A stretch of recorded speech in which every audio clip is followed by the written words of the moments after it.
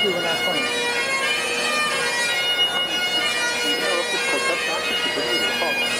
Are you doing this?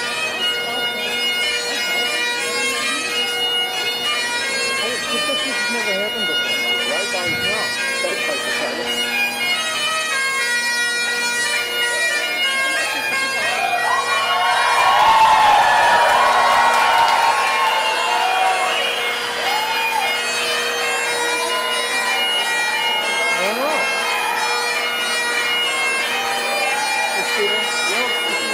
Probably have this up in case this guy drops over dead. Okay.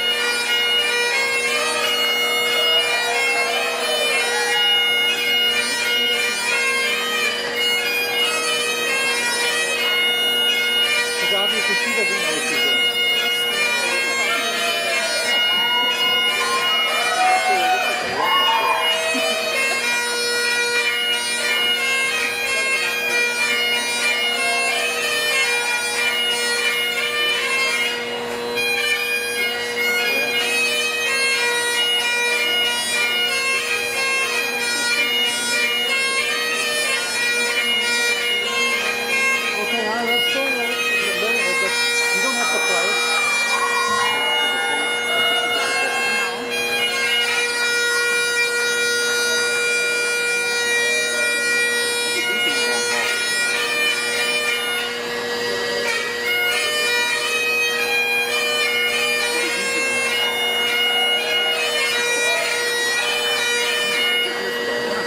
What if this, yeah, this is, what do you call the thing he's playing on? There's a name for that. Oh, I don't know. It sounds like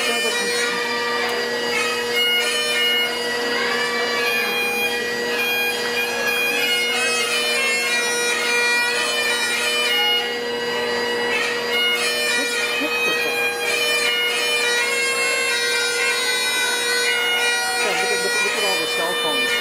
Jesus Christ.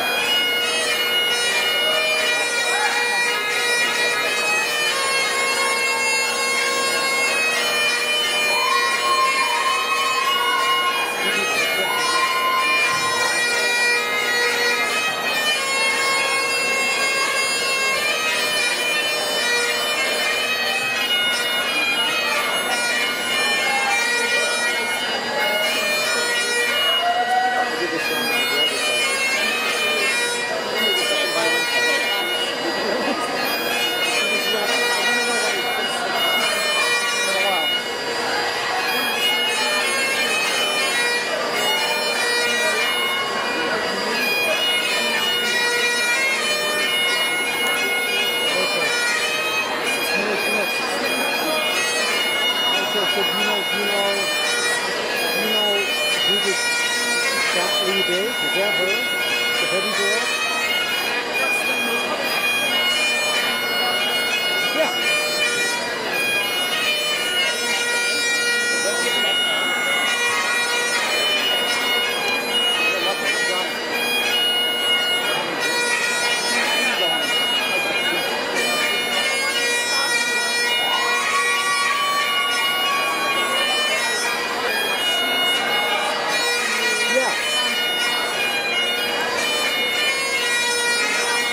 Melissa is the new one? Melissa is the new one. Yeah, I can tell.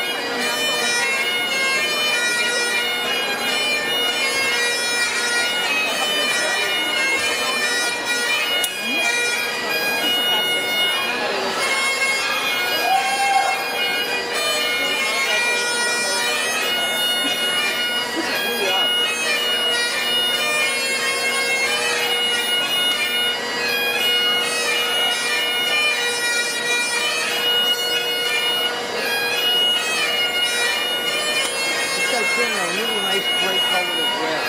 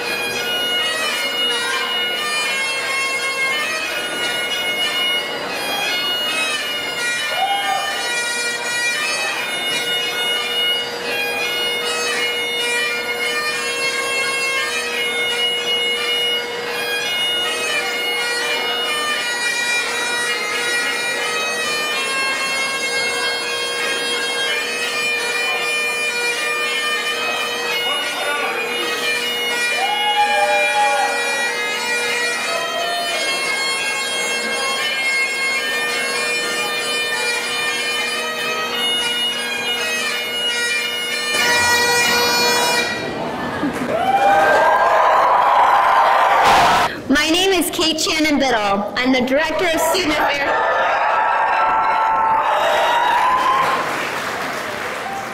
I'm the Director of Student Affairs and the Dean of Students at the University of Chicago Harris School of Public Policy. It is my pleasure to welcome you today as we award degrees to these 2018 Harris graduates. I would like to first introduce Jeremy Edwards, Senior Associate Dean for Academic and Student Affairs, to share some thoughts with our graduates. Jeremy?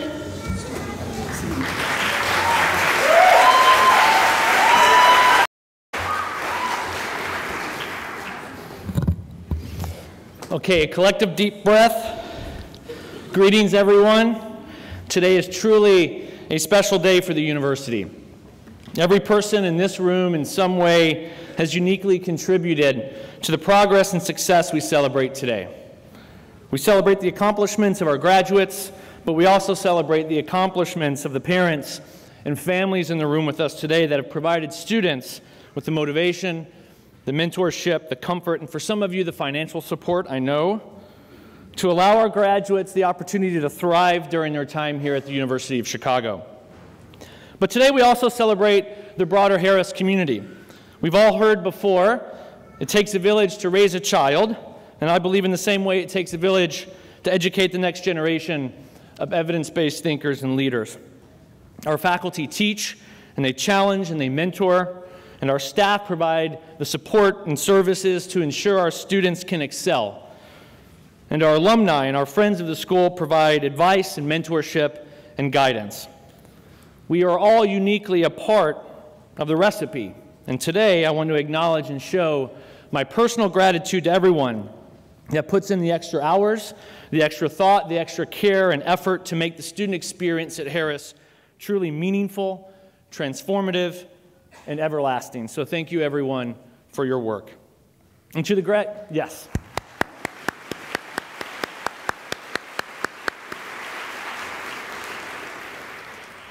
And to our graduates, graduation is indeed a momentous occasion. It's time to celebrate your hard work, your personal and professional growth, and your academic mastery. Today also marks a major transition in your life. As a recipient of a diploma from the University of Chicago, you now carry an obligation forever to be a driver of serious and positive influence in the world. And as a graduate of Harris, many will look to you for answers. And I can say that you are now prepared to tackle the most complicated and important issues we all face today. If I could offer a few thoughts of advice, it would be, although your education with us ends today, please never stop learning. Be a player in creating the world that you want for yourself. Your training here positions you to do that very thing. I think we've all learned this past year that our assumptions and predictions of all sorts do not always pan out the way that we envision them. The jobs that might excite you today, the people that might inspire you today, the opportunities that might strengthen your career in the future, all of this is unpredictable. And I have found that throughout my own life, the most impactful people are those who have an unquenchable thirst for continued learning, instead of assuming that there's nothing left to discover. Please be willing to try and fail and do it again. All of you are bound together by a profound belief in the possibilities for a better world, not just for yourself, but also for those that you will never meet in person. When your minds are open to learning and listening and working with new people and new ideas and new thoughts, there's no telling what your future will be like. You will solve problems that many will tell you are unsolvable, and you will exceed your own expectations, and you will do things that will ultimately shock the world. And all of us here on stage and in this room are all so eager and excited to go watch you do that. So I encourage you to leave today fearless and motivated to conquer the problems that demand your attention. We are all so very proud of you, and congratulations.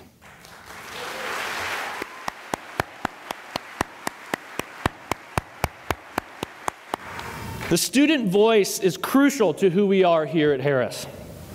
It is the most authentic narrative we can offer as a school. And so I'm thrilled to introduce this year's student speaker, Monica Torres Valencia.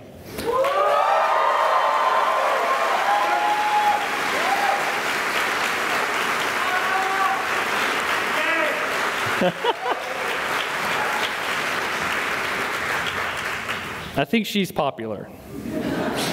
Monica is a Master in Public Policy candidate and co-executive director of the Interpolicy School Summit at the Harris School. She is passionate about food systems and wants to revolutionize the landscape of sustainably produced goods in Mexico.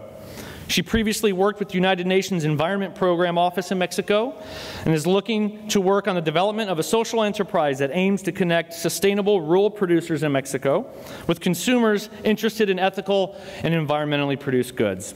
She's also currently interning with the Chicago-based organization Fresh Taste, working on a cultural value change project for Latino communities in the greater Chicagoland area. Monica also majored in biology at the University of Guadalajara in Mexico prior to coming to the Harris School. Please join me in welcoming Monica Torres Valencia.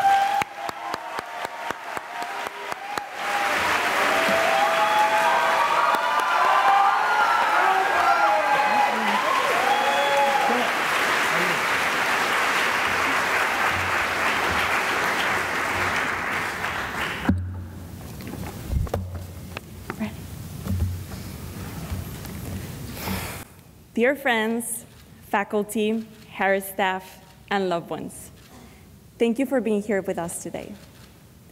I would like for us to think back to the moment when we chose to apply to grad school. What was it that drove us to make that decision? Why was it the right moment to take a chance and study a graduate program? What was it we were hoping to learn? Why did we choose public policy? About 22 months ago, during the first 3 weeks of classes, my soul was crushed.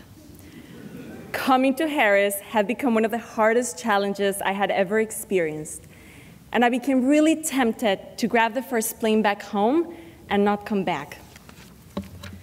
I found myself seated in classes where I could barely understand anything after the first 10 minutes into the lecture. The workload was intense and the time scarce. For the first time in my life, I was neither the brightest nor the best in class, and I have been put into a position where I needed to ask for help to succeed academically. However, I was not the only one going through this difficult process. In fact, over the course of the program, almost everyone was pulling late-night hours and some even sleepless nights.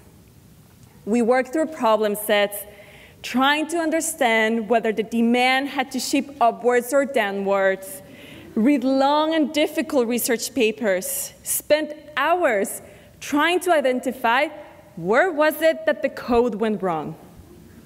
And all of this expecting that the number of hours we were investing would hopefully be directly correlated with not failing the class. At some point, many of us stopped to wonder, why were we putting ourselves through this?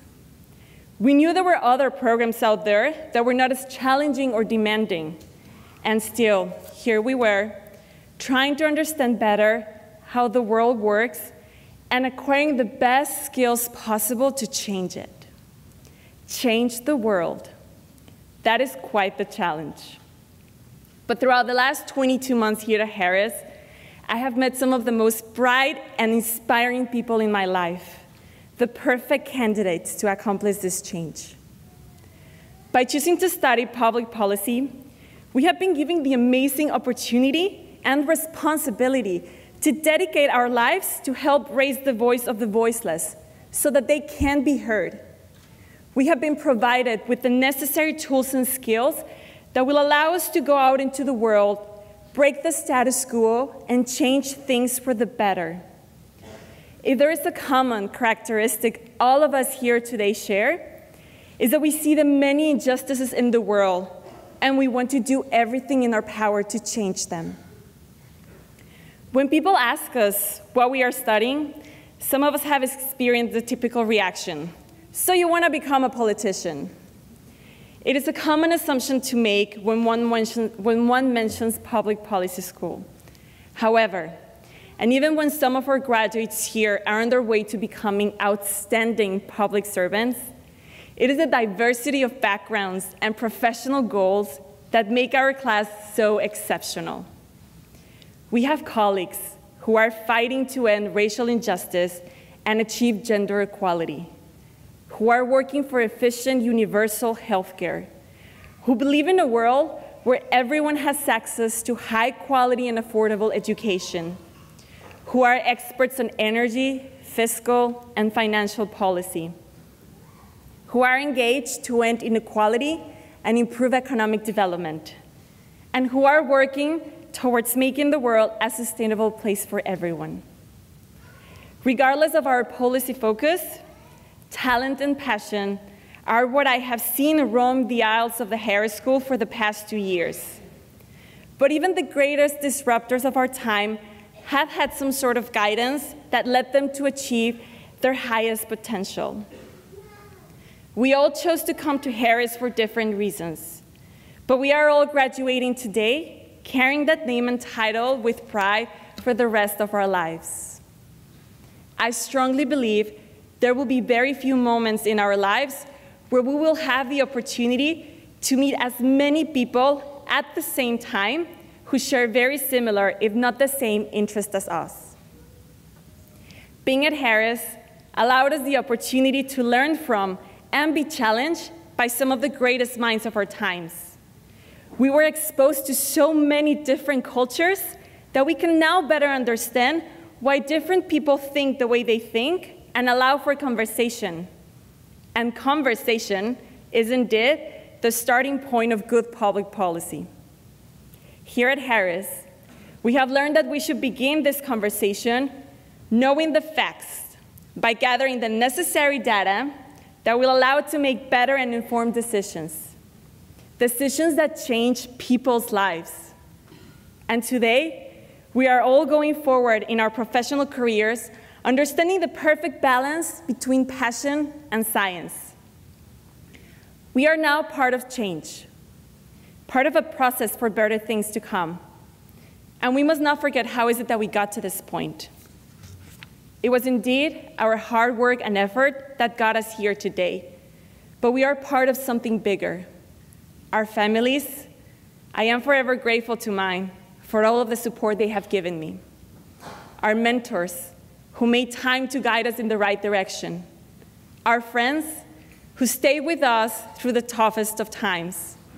And all of the Harris faculty and staff, who work every day to make this school the best source of the next generation of policy leaders.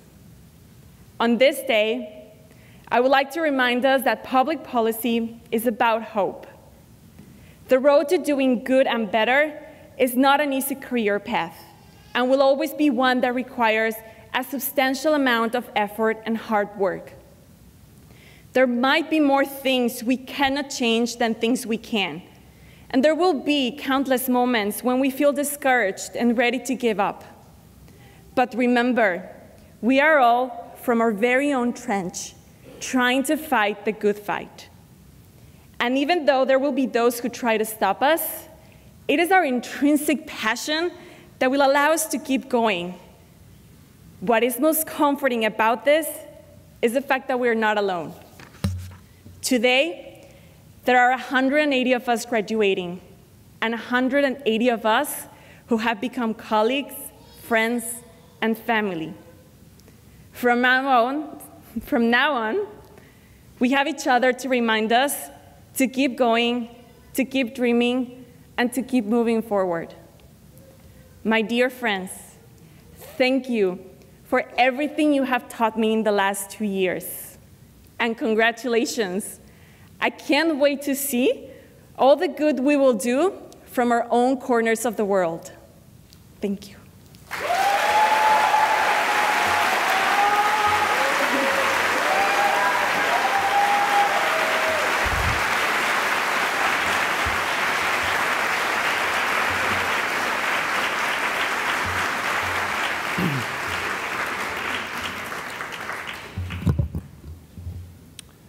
Harris has a long-held tradition. Each year at graduation, we invite an alumna of the school to return and offer a message to our graduates. This year's distinguished alumna speaker is New York State Senator Liz Krueger, a graduate from 1981. First elected to the New York State Senate in a special election in February 2002, Liz Krueger is the ranking Democratic member of the Senate Finance Committee, in addition to serving on 6 other committees. Senator Krueger has made reforming and modernizing New York State's government, political process, and tax policy the central goals of her legislative agenda.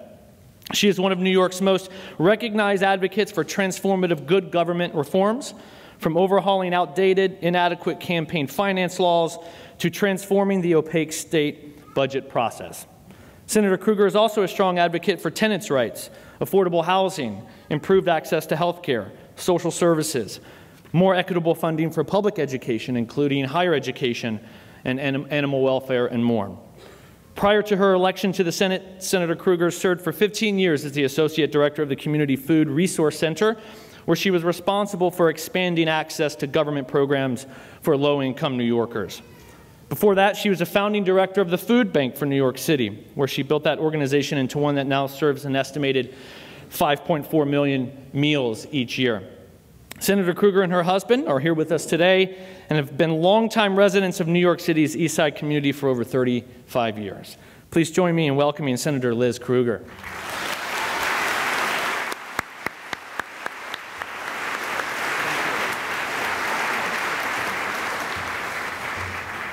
Good afternoon. I'm so glad I came after the student speaker because she was truly inspiring. And I had a flashback to being at University of Chicago from 1979 to 81, because I too found it to be mind-crushing and crushing of my soul when I got here. I want to thank the administration, the faculty, and of course the students and their families for inviting me to be here with you today. It is quite an honor. I thought I could give you a talk on the cost-benefit analysis or zero-sum analysis of something I deal with in the state budget, but then I remembered you'd all be much better at that than me. So I thought I would perhaps talk a little bit about how I got from the Harris School to where I am today, and why the skills that I learned with great pain during my years here have contributed so much to everything that I have done in my life since. I also want to recognize past Professor Malcolm Bush, who was a professor here. We weren't the Harris School there. We were just the Committee on Public Policy then, overwhelmed by the economics and business schools. Everyone was a conservative then. I suspect, having read the reviews and the course notes, not everybody's a conservative now. But they were then, and so Malcolm, having started here after being my advisor at Northwestern, where I went undergrad, just up the river a little bit, called and said, you have to come here. One, I need a couple of liberals. Two, this is all the things you need to learn. You're scared of math and economics, and you won't self-teach yourself that. So you need to come here, where it will be really hard, but you'll do it, and it'll at least give them a couple of liberals to fight with. So I agreed, and I ended up here. So now, many years later, I'm one of 63 state senators. I've been a senator, as you heard, since 2002. I've been a liberal Democrat for much longer. I have approximately 315,000 constituents, and my district runs, if you know New York City at all, from Union Square to 96th Street on the east side. As a liberal who spent 20 years doing anti-poverty work, it's quite the irony that I represent the wealthiest political district in the United States, with more than a few billionaires, many of whom are strongly opinionated and let me know their opinions. This offers daily irony because I keep winning a district that was controlled by Republicans by decade upon decade before I got involved. My district has every kind of major facility. I call it Bedpan Alley because all the world-famous hospitals and medical schools are there. It also includes Museum Mile with the Metropolitan Art and MoMA, to name just two, the Empire State Building, the United Nations with all the consulates, and several Trump towers and a bunch of Trump family members. My constituents include, in addition to the Trumps, Michael Bloomberg, several Koch brothers, endless hedge fund managers, but mostly more regular people. A decent number of my constituents like to complain that they vote for me despite my being too liberal for them. But they say they like I am honest, I work hard, and I listen even when they know I will not agree. I like to respond. They are living in the greatest city in the world, and they are extremely wealthy. And the fact is, my efforts to marginally raise their taxes and redistribute a little of their wealth is actually good for them. So we continue to have that debate, but they've been voting for me anyway. It's a true honor to be asked to speak here today, especially when considering that in 1979 to 81, as I said, I was a statistical freak. I was a liberal in a sea of conservatives. I was only 20 years old when I entered, a good decade younger than most of the students then. It's a much broader and diverse class now. But then people would do a public policy degree when they'd already done most of their PhD and wanted a little break between their classes and writing their dissertations. Then, maybe it's still true at U of C, there were people in the dorms who were 45 years old. I would say, go out in the world and do something. What are you still doing in school? But that was the reputation of University of Chicago, and maybe still is. I've never quite understood that. And again, as I said, I was a math and economics phobic. Once accepted, I started in the summer before classes started because I needed to take intensive calculus and statistics. Pre-computers, people. The professors in these summer classes barely passed me, and I believe one of them said, "Despite your sincere efforts, I fear you have only mastered spelling the word calculus." Oy, I should have just packed it in and run then. But I come from stubborn stock, and we don't step away from a challenge in my family. So the 2 years of actual classes constantly challenged and exhausted me. I kept thinking, no disrespect to all the wonderful faculty here, I kept thinking all these professors are much smarter, have bigger vocabularies, lots of letters after their name, but they're wrong. I just have to learn to prove my arguments. At that time, Milton Friedman was a god at this university, and nobody had noticed he had destroyed major countries' economies, but he was a god, and I just kept saying, but it's not working, people. So then I left the University of Chicago for the real world. And I said to myself, now I have to unlearn the things they tried to teach me here. But I was wrong, because I have been using the skills I learned here my entire career. When I graduated U of C, Ronald Reagan had just become president. He was cutting federal entitlement programs, but the Midwest was in economic crisis, with cars, the steel industry, the rubber industry collapsing. My first job was to help the Cleveland Food Bank and the National Guard develop a system to distribute USDA surplus food, because Ronald Reagan was cutting the food stamp program, now SNAP, and there was a scandal that the USDA was buying all of the surplus food, putting it in warehouses till it rotted and throwing it away. So Reagan decided he would open the warehouses. No one knew what to do with it. And the priest I was working for at the Cleveland Food Bank said, "You have a smart degree from University of Chicago. Figure out how we set up a 6-state distribution system for this food." Well, I hadn't studied any of that at U of C, but in fact, I got to work, and we did. We set up a system, and the Teamsters were my truckers, and the National Guard were my soldiers, and we moved food from the warehouses to hundreds of emergency food sites throughout the 6 Midwestern states, which were suffering from such a high unemployment rate, about a 25% unemployment rate at that time. From there, I wanted to move back to New York City, and I was intending to. And there was a group who was trying to start a food bank for New York City, but they had not been successful. So they got me to try and give it a shot to start the food bank in the South Bronx. It is now the largest in the country, and just to correct a statistic, it now serves over 62 million meals every year to low-income New Yorkers. And there are food banks throughout the country. In fact, I believe one of the original ones was here in Chicago.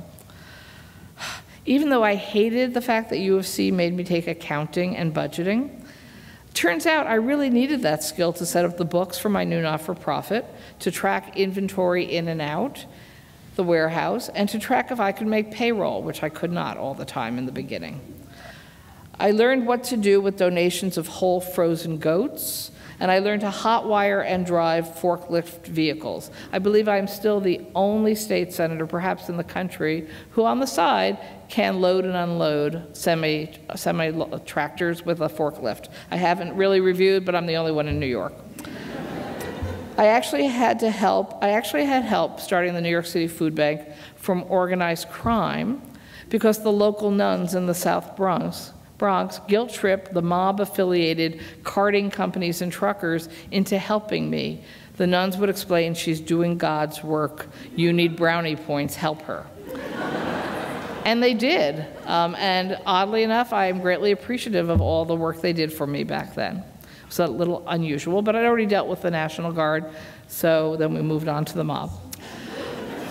A few years later, I moved into a policy advocacy organization working on a range of anti-poverty programs and efforts, developing and running model direct service programs, evaluating federal, state, and city benefit programs, advocating for government to do better. I spent nearly 20 years trying to get the government to move in the right direction, and was also involved in many class action lawsuits trying to make them follow the law.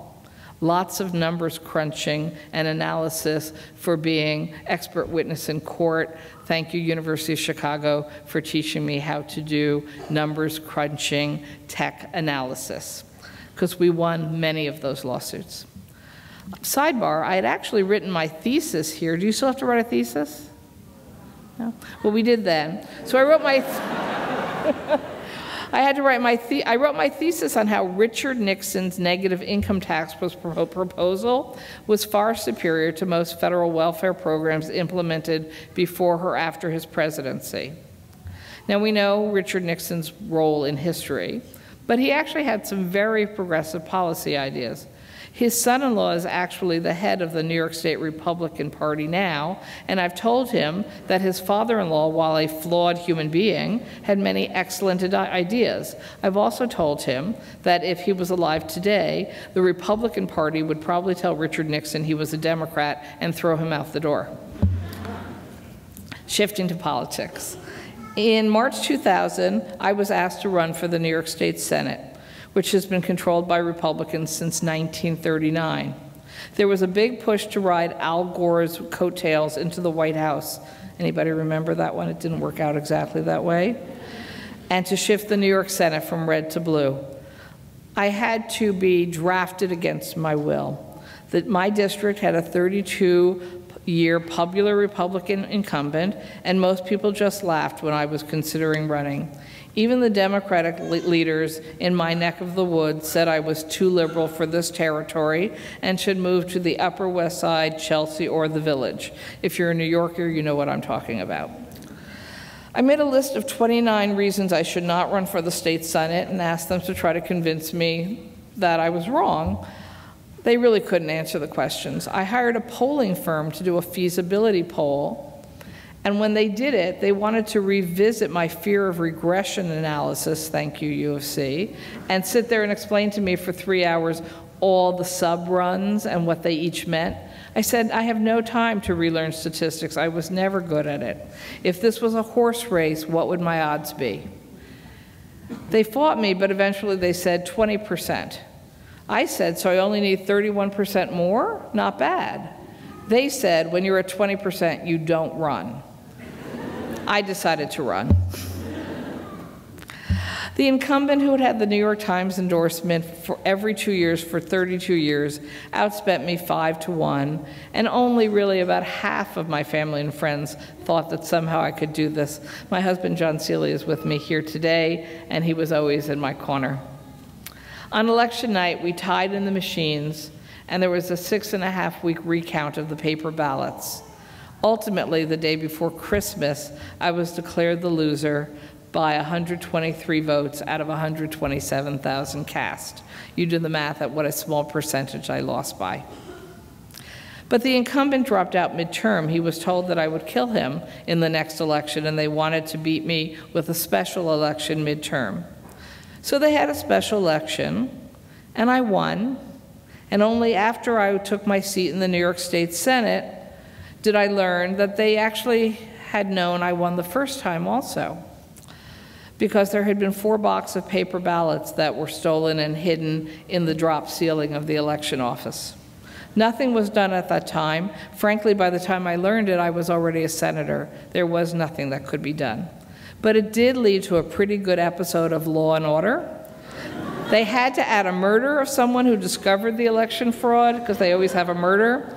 In real life, there was no murder, we just moved on. But you still can see the story in reruns, because Law and Order will be with us for the rest of our lives.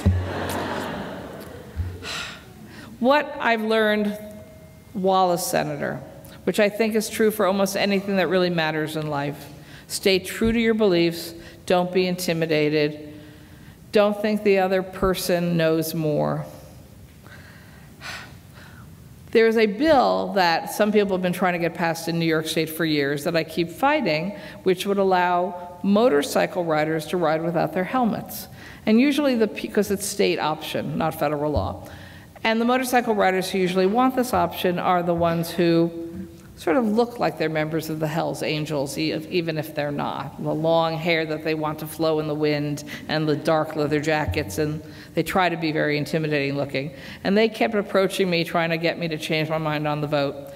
So finally I sat down with them and I said, you know, if you will change your bill with 1 sentence, I could support your bill. Because my real concern is that you get into terrible accidents, you end up with brain damage and spinal cord injury, and the government has to pay your health care for the rest of your life.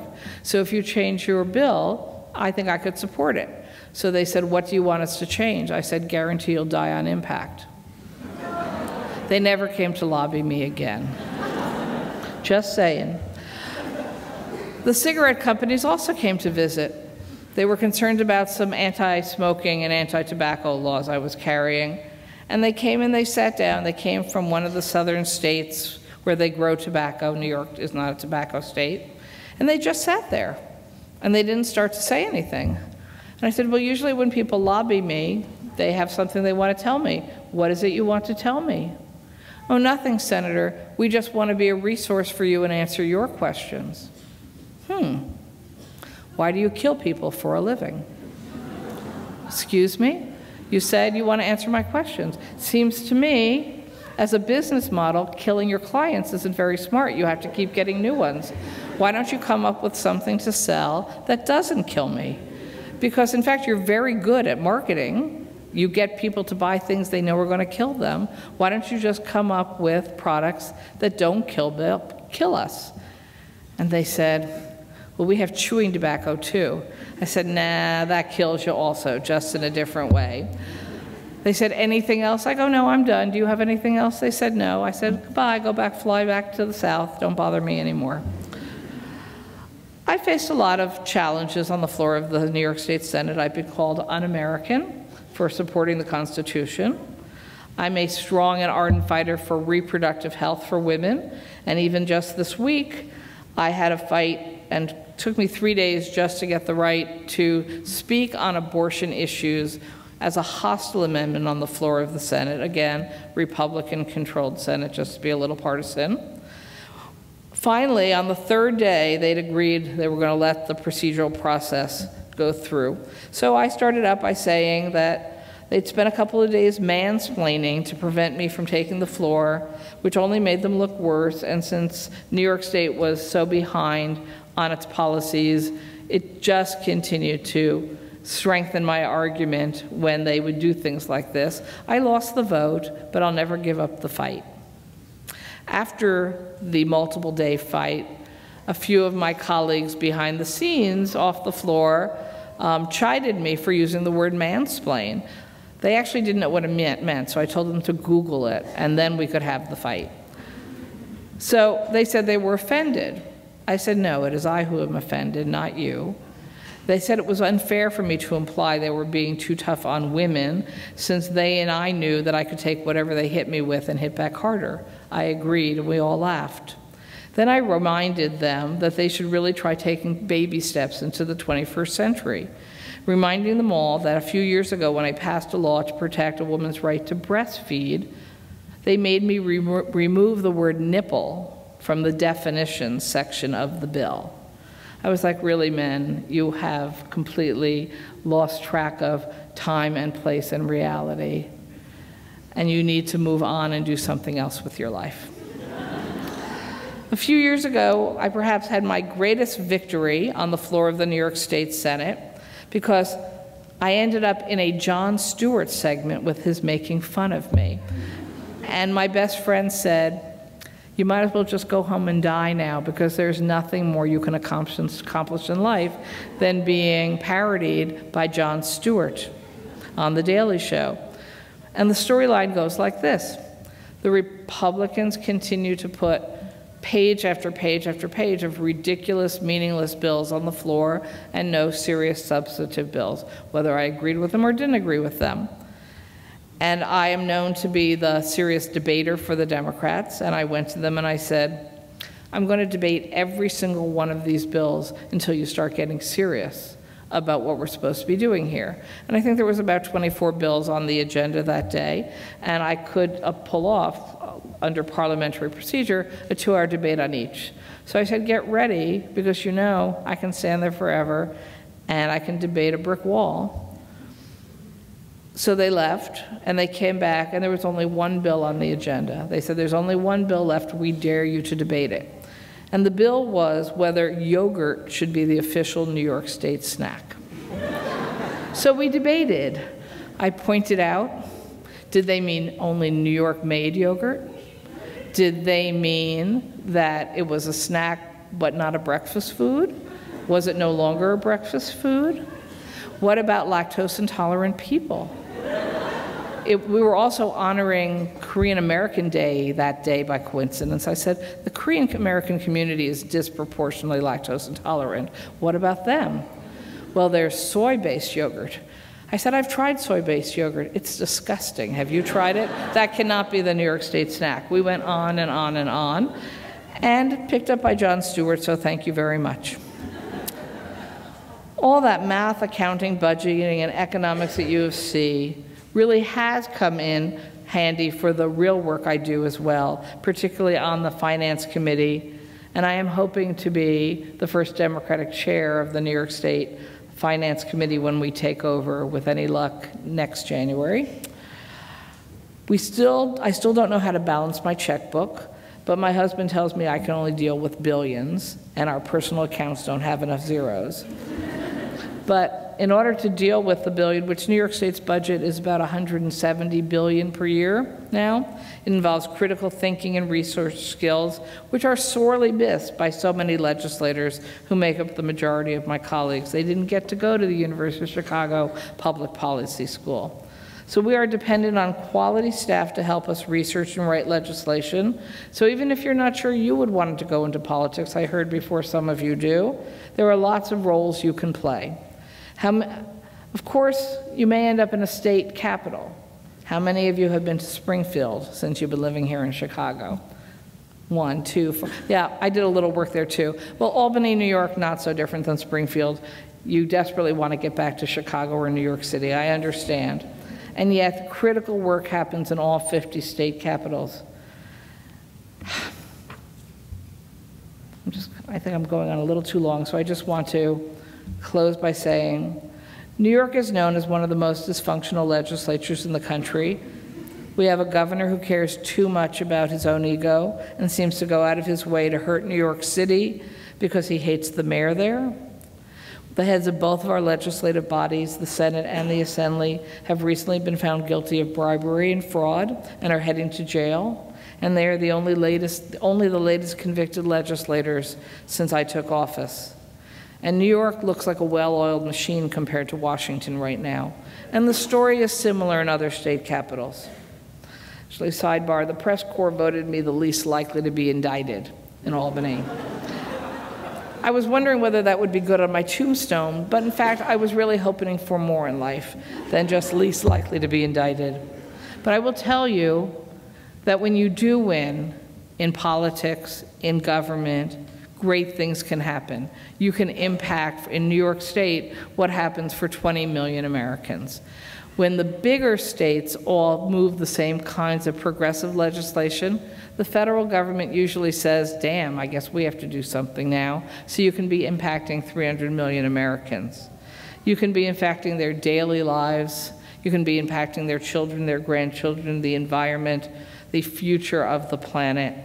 And you can also stop bad things from happening, which is underestimated in public policy, because pendulums swing both ways.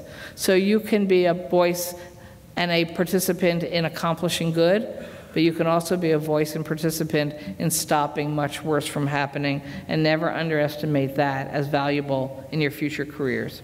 So even when you lose fights, you win.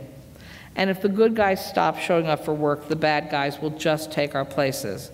So I hope that amidst the chaos and corruption of real-world politics, you too can have a rewarding and meaningful life getting involved with your public policy degrees and all your smarts and all your goals.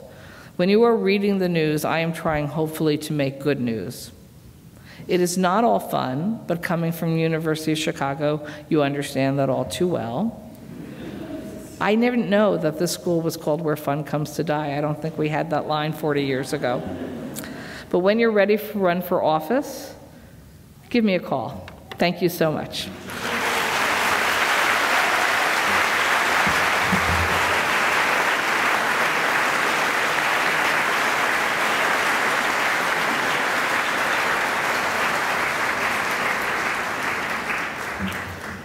Thank you, Senator Krueger. I now call upon Dean Catherine Baker and the designated faculty and staff who are here to assist with the presentation of degrees today.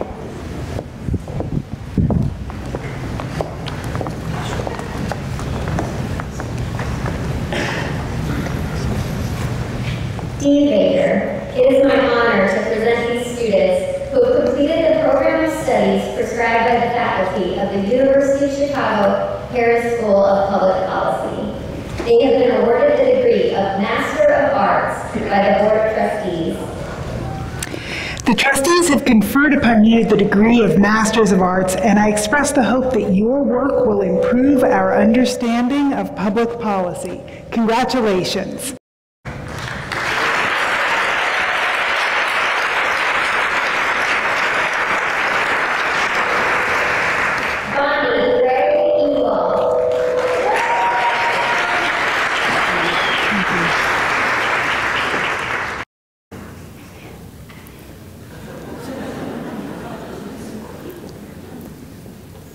Misha J. Grammer Ploss.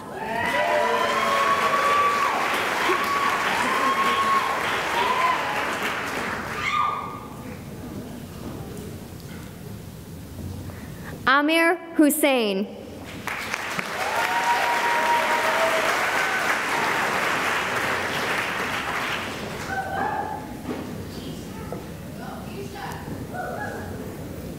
Takahiro Ono.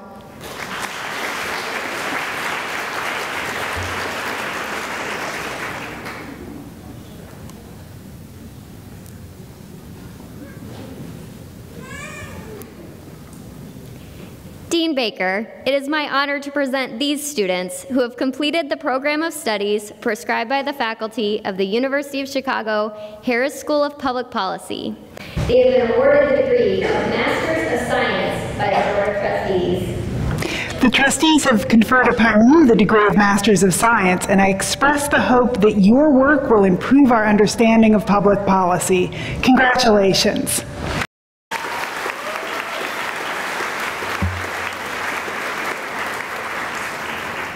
Tito Sulistio Adikusumo.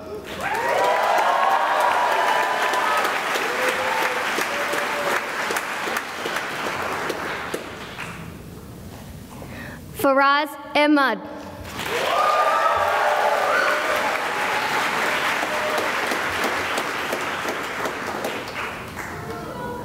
Ari Anisfeld.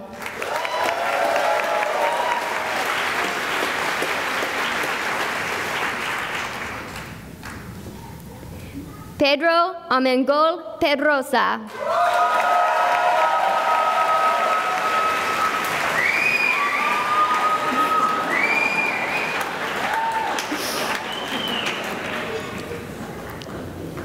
Juan Alberto Arroyo Miranda.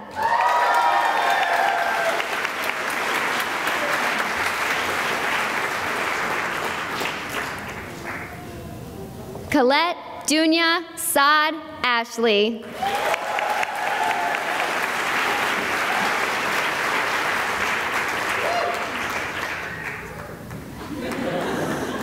Ran B.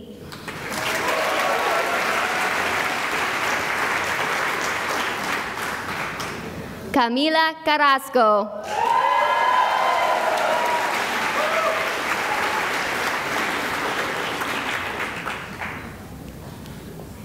Singsi Chung.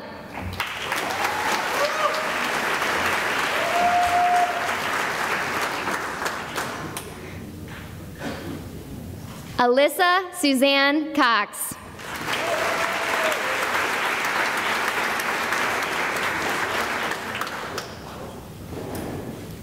Jasmine Romero Dial.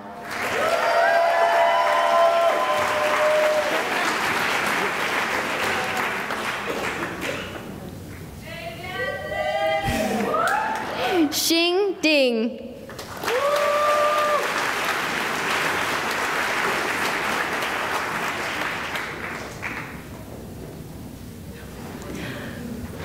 Ratul Esrar.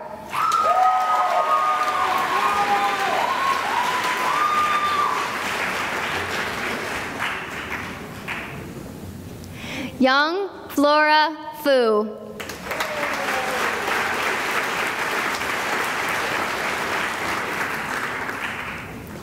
Ibrahim Gaver.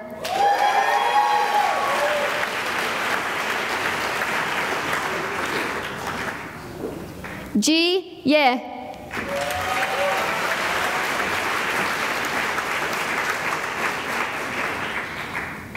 Hannes Koenig.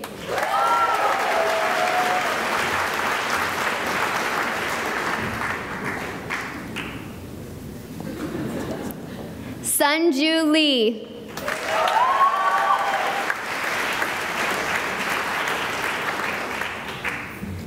Dylan Madden.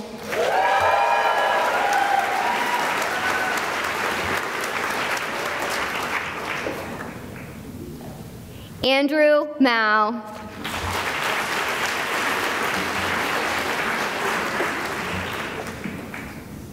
Shambhavi Muhan.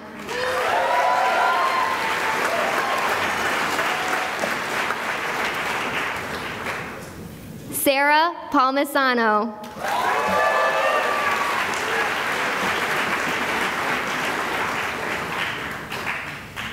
Emma Cooper Peterson.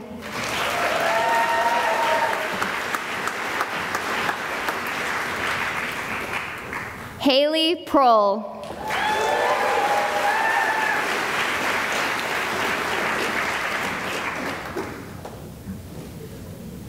Mark David Vandergaan.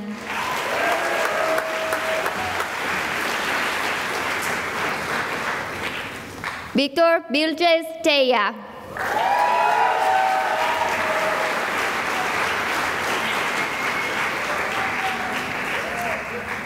Joanne Wang.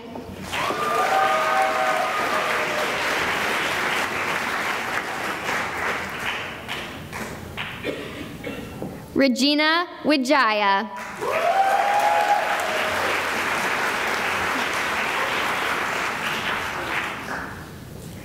Yusi Wu.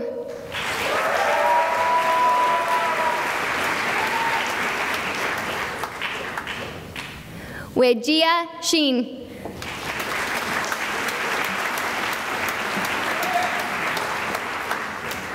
Andrew Yaspin.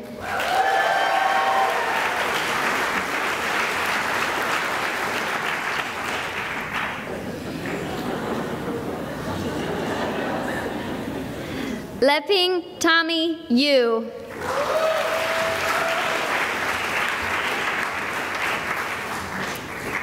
Menja Ju.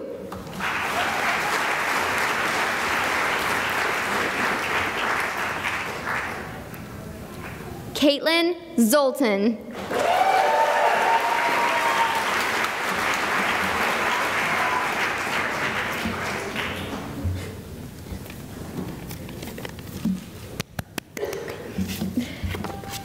Dean Baker, it is my honor to present these students who have completed the program of studies prescribed by the faculty of the University of Chicago Harris School of Public Policy. They have been awarded the degree of Masters of Public Policy by the Board of Trustees.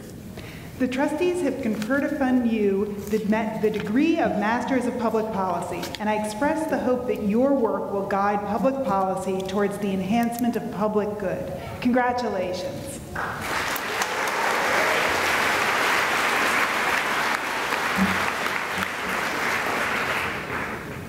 James Samuel Abbott.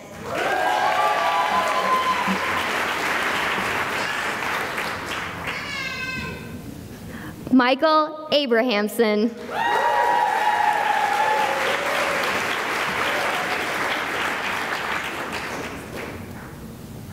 Juliana Aguilar Restrepo.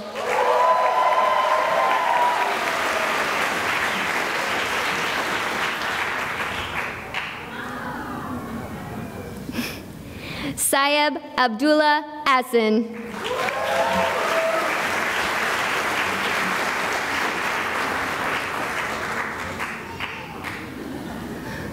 Yuli Almoslino.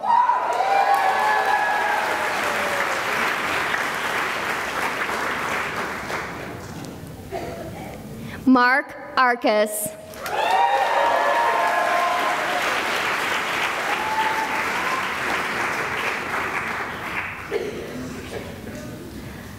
Adriana Artola.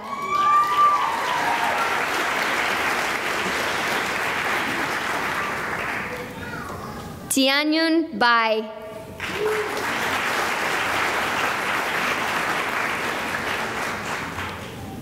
Tyler Daniel Barron.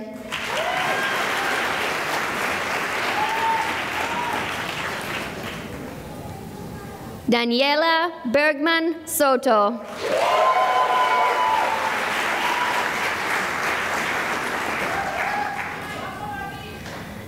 Jaspal Singh Bhatia.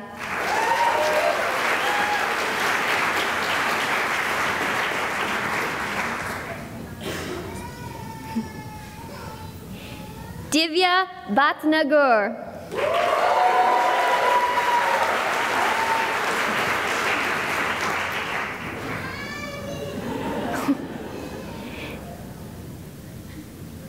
Sarah Ann Boyle.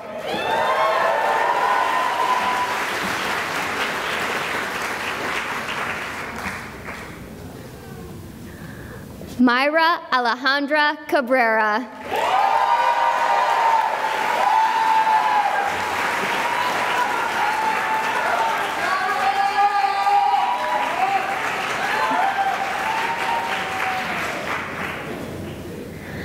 Andres Celis.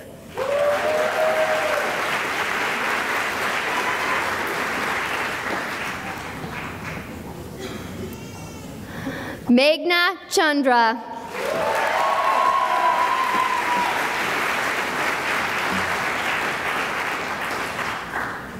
Yijun Chen.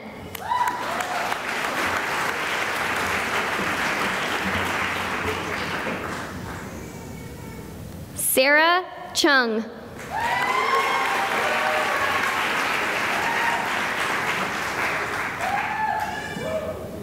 Jack Coughlin.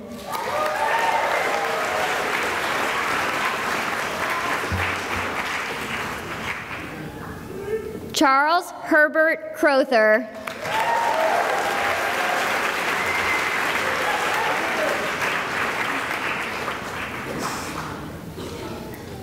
Thomas Patrick Curran III.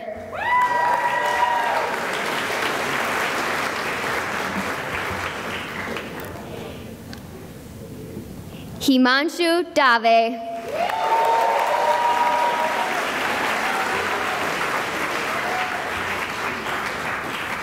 Dolores de Iturbe.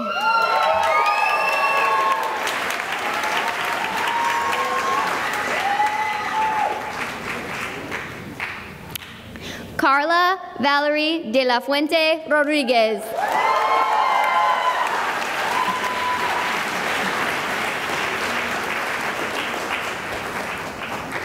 Lucia Delgado Sanchez.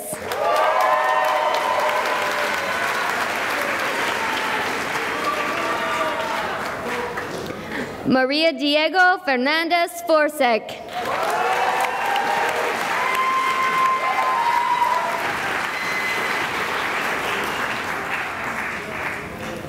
Yahwen Ding.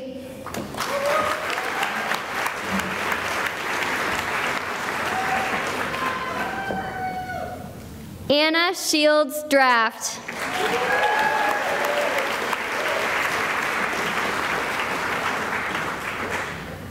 Magali Duarte Urquhart.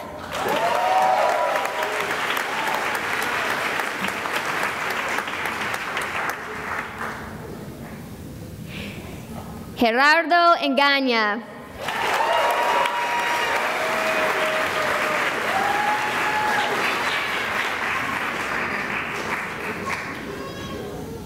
Uranbaleg Inktushin.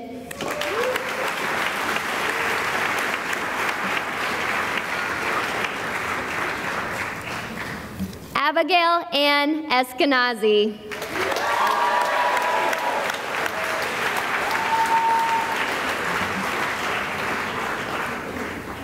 Michael Falk.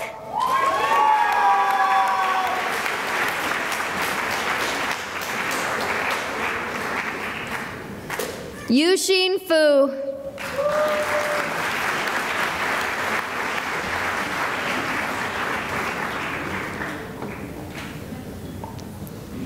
Samuel Mincer Fuchs.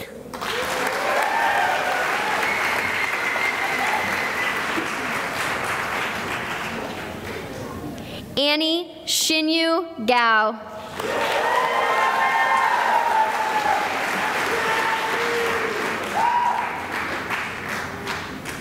Eduardo Garcia Bejos.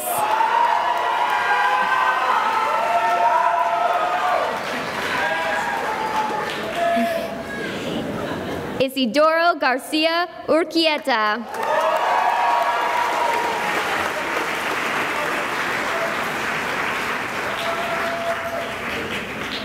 Gustavo Gil.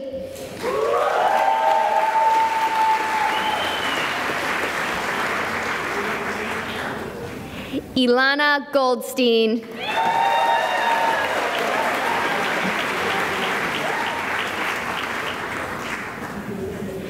Daniela Melissa Gomez Trevino.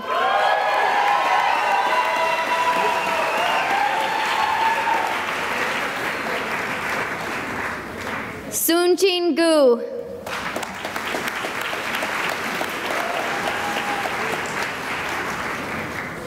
Anne Lauren Gunderson.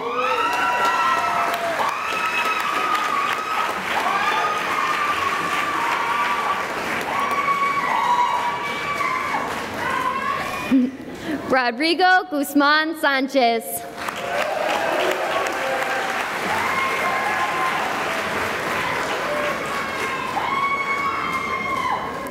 Max Christopher Hamrick.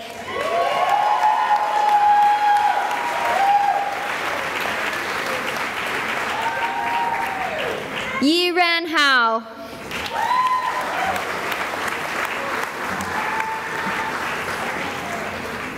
Bo Frank Harrison.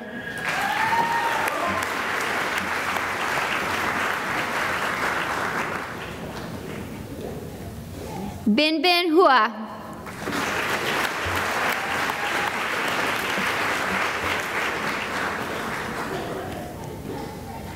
Zach Hua Itao.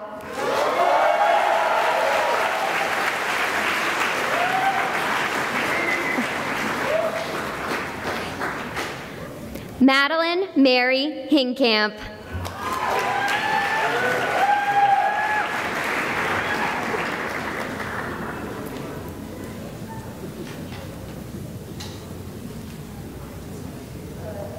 Yi Hu.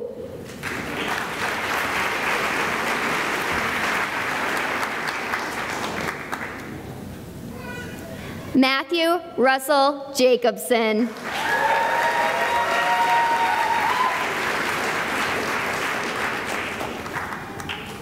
Jihei Zhang.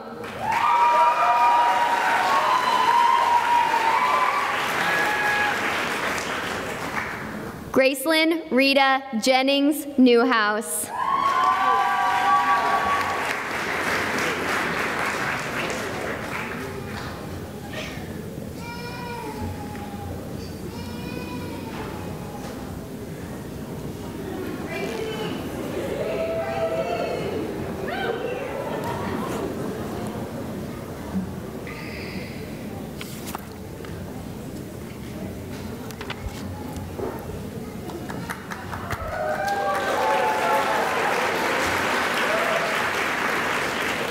Jessica Jiang.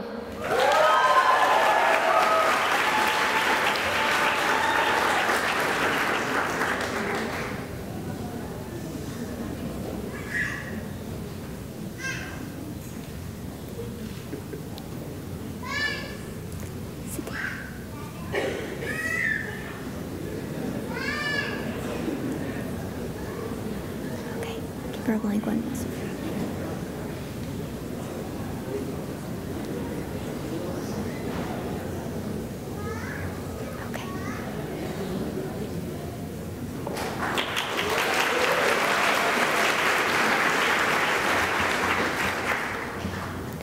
Elena Jimenez.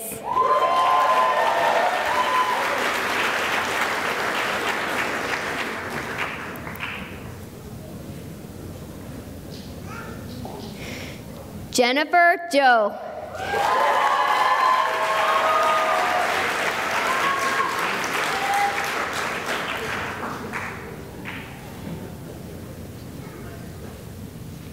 Changwook Ju.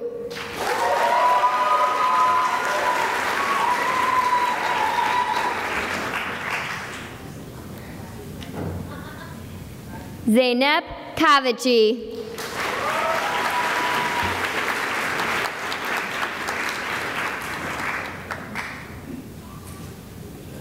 Daniel Martin Kraus.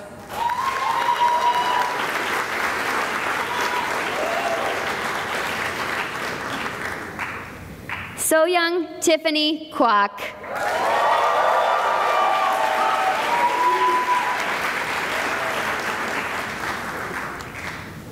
Jamie Chaeyoung Kwan.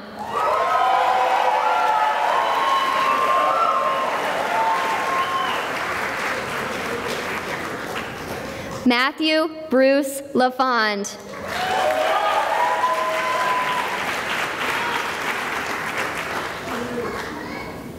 Haven Christina Leeming.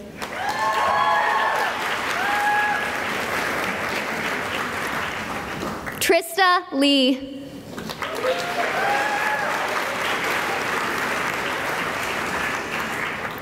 Pedro Liedo Osoko.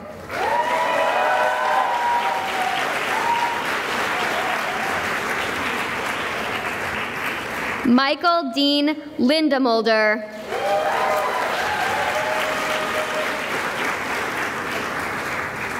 Lijong Liu. Xiaofan Liu.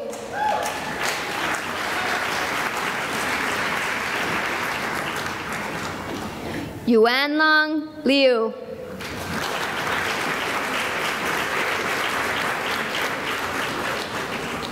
Alejandra Lopez Rodriguez.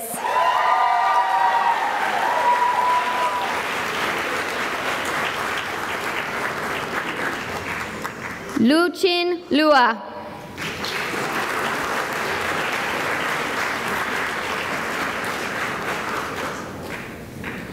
Andrea Megana.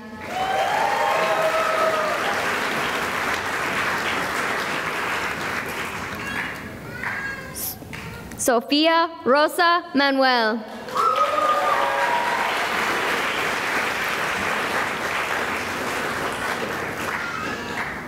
Renee Alejandro Maya Garcia.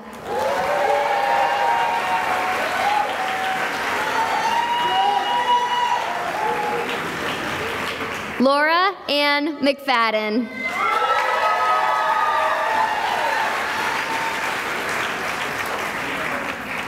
Luis Gerardo Mejia Sanchez.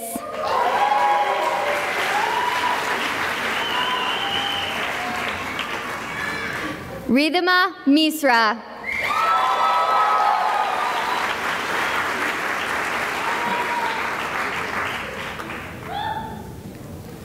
Kiran Misra.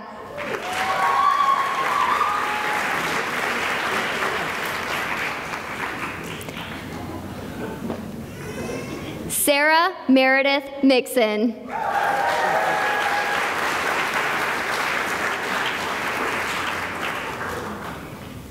Takuji Miyagi.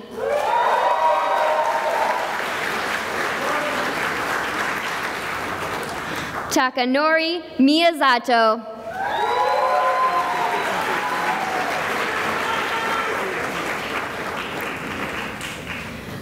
Christian Matthew Myers.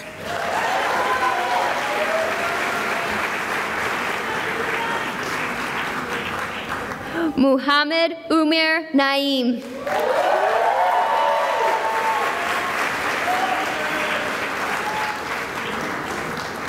Christine Ursula Napo. Oop.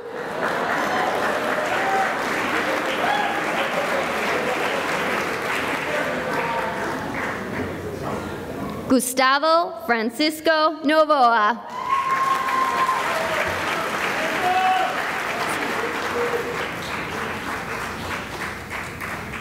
Guillermo Ortiz Ibarola.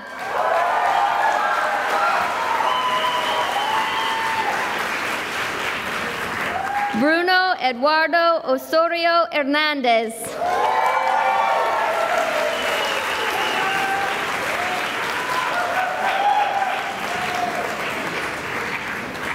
Sally Jisun Park.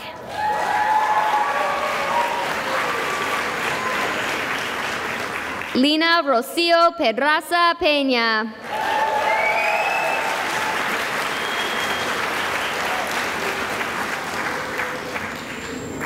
Oliver Manuel Peña Habib.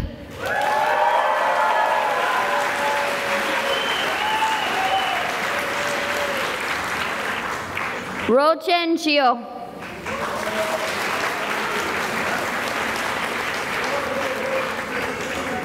Jorge Eduardo Quintero Corral.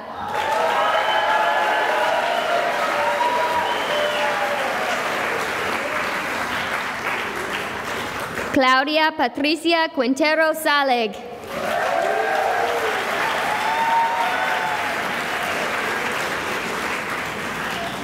Divyasha Ray.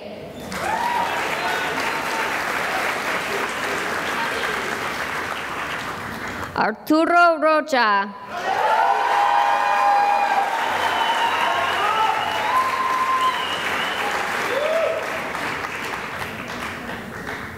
Flavia Giannia Sacco Capuro.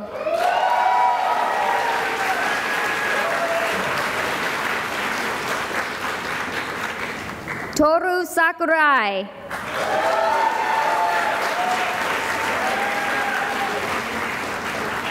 Tanya Evelyn Sanchez Hernandez.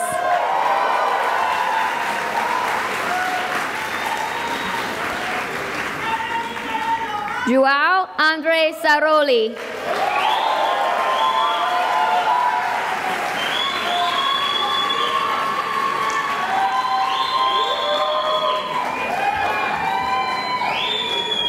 Li Ming Shen.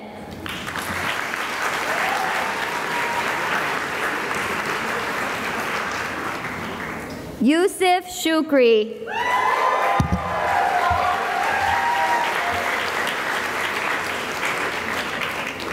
Vicky Stavropoulos.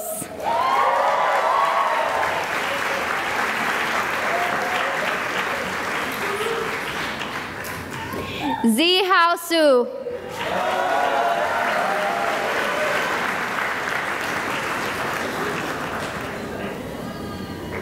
Shruti Subramanyam.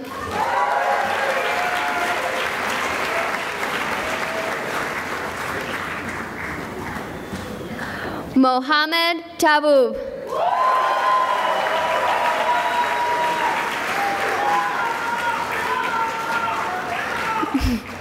Shinya Takatani.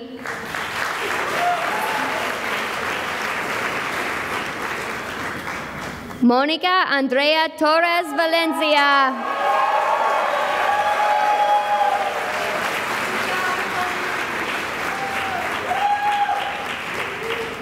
Madeline Marie Toops.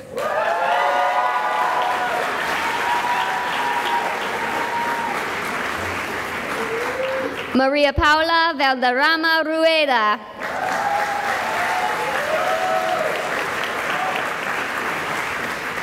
Stephen James Walker.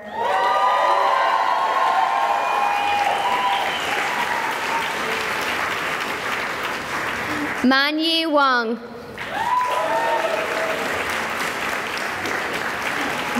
Yuanzu Wang.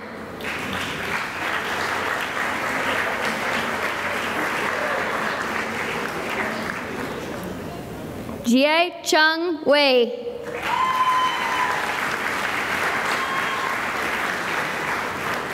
Maura Detmer Welch.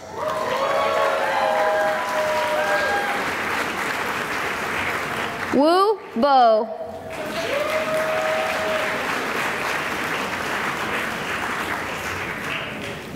Menua Wu.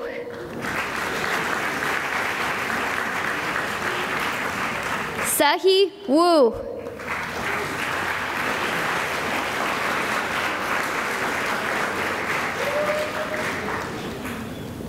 Zinner Zhu.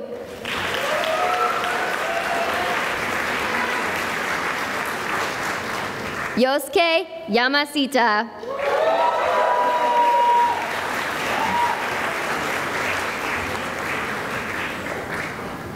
Masayuki Yanagi.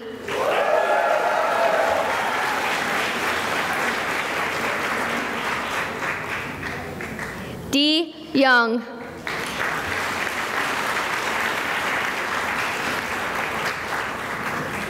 Yuki Yasarani.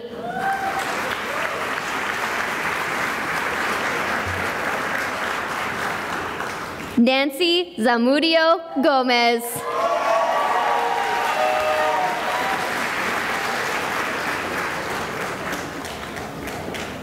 Andong Zhang.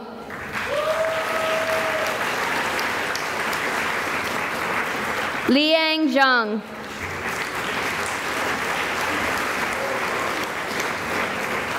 Lingfei Zhang.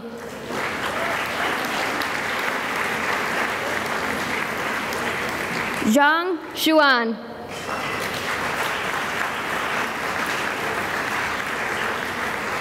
Xin Yuan Zhang.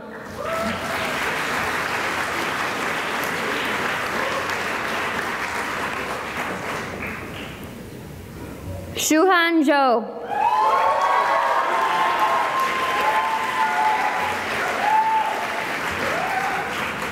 Xiaoqin Zhu.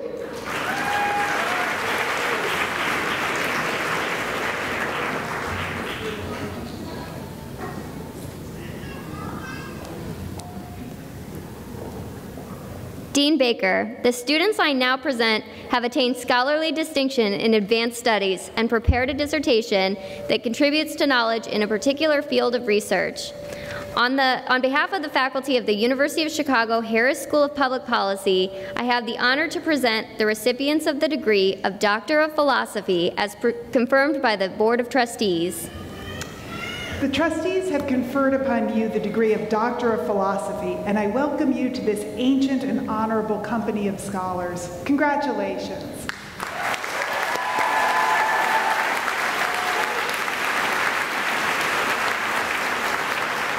Bokar Ba.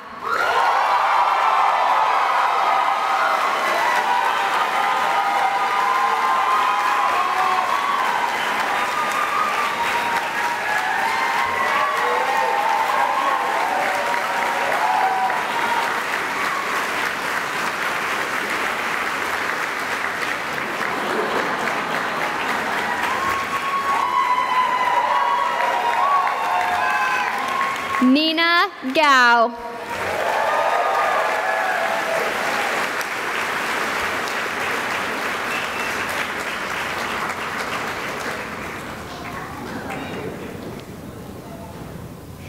Jennifer Lynn Gandhi.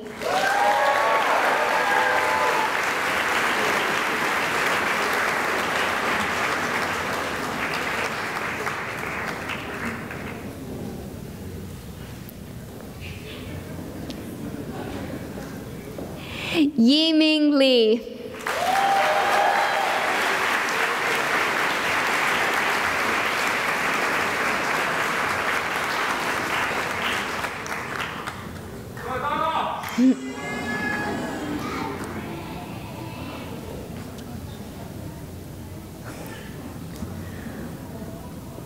Olga Marcela Neyman Leon.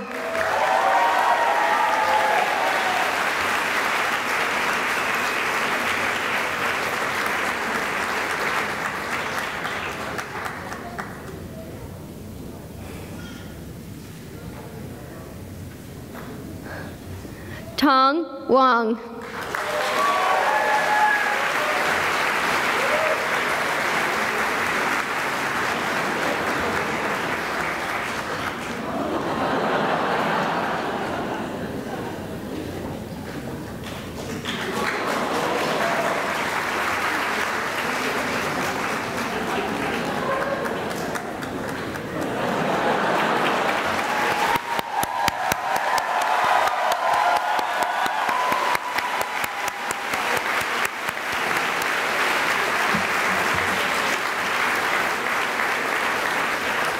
I would now like to introduce Dean Catherine Baker to make closing remarks.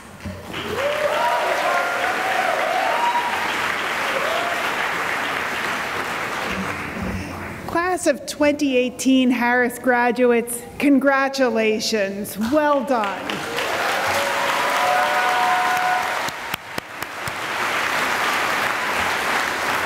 Today is not just a day of celebration. It's a time to look forward to the amazing work that you're going to do and the challenges that you're going to face. It's a time for reflection on all that you've accomplished and a time to be grateful for all of the people who have helped you. Parents, siblings, grandparents, spouses, friends, neighbors, delivery people, they all deserve a round of applause as well.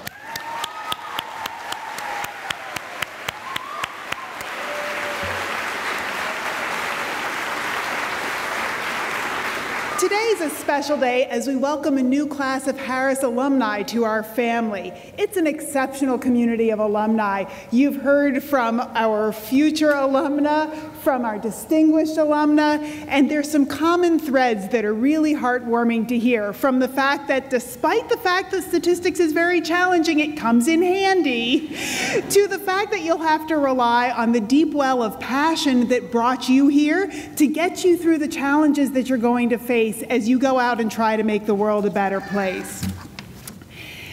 You're leading the way for public policy in a world that depends on rigorous inquiry, on evidence-based approaches, on wrestling with difficult issues to really make a difference, and that's the Harris way. In my first year as dean, I've been struck by the university's devotion to those principles. Our approach and our values really set us apart, and that's why you came to Harris. You came to Harris because you shared our dedication to that approach, because we all believe that the toolkit that you have worked so hard to acquire is vitally needed to make better policy and to make better lives for people around the world. No matter what challenge you face, whether you go on to become a minister of finance, a community organizer, lead a nonprofit, or start a social enterprise, the core values and the core mission that we all share, the commitment to inquiry, to evidence, to bringing truth to bear on difficult questions, that will continue to serve you well. This year I've been struck not only by that shared dedication, but also by the energy and vibrancy of our students. You embody the best of Harris, and you give me hope that despite the challenging world that I know you're going into, you're going to be able to make that difference that we are all relying on. Yours has not been an easy journey. You've been challenged by your classes, your faculty, and your classmates, and I commend you on rising to meet that challenge. It's now up to you to make the most of all of that hard work, all of that dedication, the most of your Harris education. And we have very high expectations, young people, and we expect you to meet them. It may seem like these are particularly challenging times for leaders and scholars who are dedicated to evidence-based policy making, to analytical approaches, but your work has never been more important. The world may be more complicated. It may be harder to find solutions, but we have much better tools than we've ever had in the past. New methods, new approaches, innovative policies that you've learned about here and that you've come up with on your own. And it's that innovation that's going to drive us forward. The skills you've acquired and the dedication you bring to your work have clearly well equipped you to meet those challenges. As you reflect back on your time here, from your first day at math camp, when you probably asked yourself, what exactly have I gotten myself into, and is it too late to go home? And the answer, yes, it is too late. You're here now. To the hours you spent on daunting problem sets, you can be confident that Harris has prepared you for the world that needs you. And don't worry, when you open up your diploma, there's not a sneaky problem set hidden in the back. You are all done with your Harris problem sets. So congratulations to all of you on all that you've accomplished already and to the bright future that lies in front of you. You did it. You're Harris alumni. You're alumni of the University of Chicago. As you embark on this new phase of your life, remember what you learned here. Remember the connections you made to your classmates, to the community of scholars that you've joined, and the commitment you developed to bringing that rigorous evidence-based approach to all of the problems that you're going to encounter in an evolving world. You're the future of public policy, and you have the power to change the world. We couldn't be more proud to call you Harris alumni.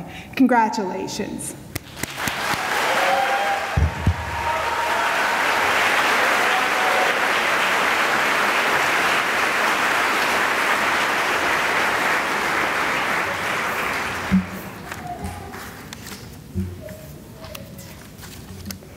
This concludes the official part of the ceremonies.